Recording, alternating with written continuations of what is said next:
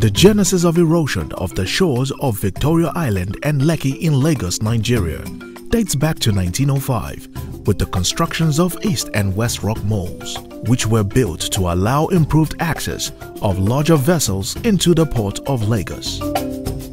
This resulted in the interruption of the littoral drift of sand and sedimentary materials, which were previously deposited on the shores of Victoria Island and Lekki, but were now being trapped on the west side of the port of Lagos. Erosion ensued to the east, that is, Burbage, and the coastline of the Lekki Peninsula. By 2005, some 100 years after construction of the moles, 2 kilometers depth of the beachfront, the entire Burbage was lost to erosion, leaving Victoria Island directly exposed to heavy ocean surges with no protection from the Atlantic Ocean. Victoria Island and Lagos were facing grave danger, and action was needed to stem the relentless surge of the Atlantic Ocean. The Lagos state government called for solutions, and in 2006, South Energy X Nigeria Limited, the city planners and designers of Eko Atlantic City, were granted permission to build a preliminary sea wall to protect Victoria Island from flooding.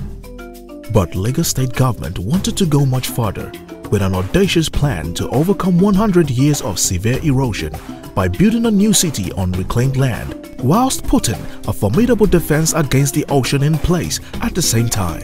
And this is Eko Atlantic City.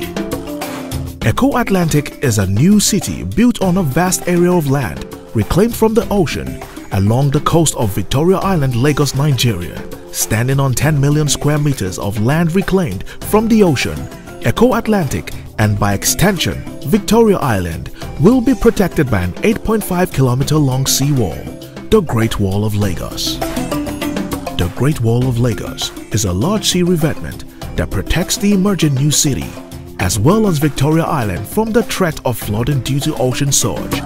The wall was designed by Royal Haskoning Marine Engineers from Holland, world-renowned for their over 100 years of experience in urban planning and development.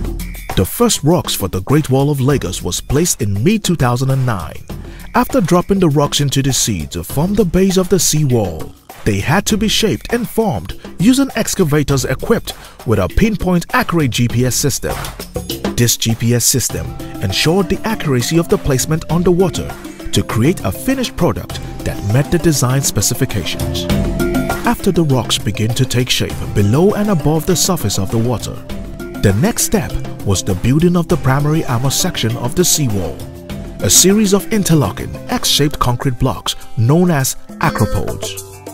Each acropode is made of reinforced concrete, built on site, and weighs a total of 5 tons. Eventually, 100,000 acropodes will be placed in the predefined grid using a GPS system for pinpoint accuracy, of which over 50,000 have been placed.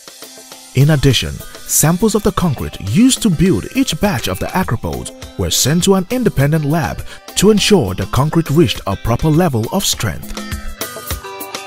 As the final step of the Great Wall of Lagos, a 8.5-kilometer long, 12.5-meter wide promenade will be built on top of the Great Wall.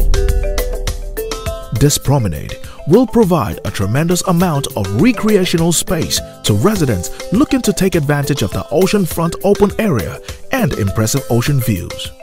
But there is concern voiced in some quarters about the effect the wall construction is having on adjacent shoreline communities. The Eko Atlantic project has been criticized by local residents living nearby, saying that ongoing construction works have caused coastal erosion and ocean surges as ocean water surges through living areas, flooding access roads and taking down electricity poles and forcing residents to relocate. According to some climate scientists, the same wall that will protect Eko Atlantic would worsen the situation for neighboring areas not protected by it, which includes much of Lagos.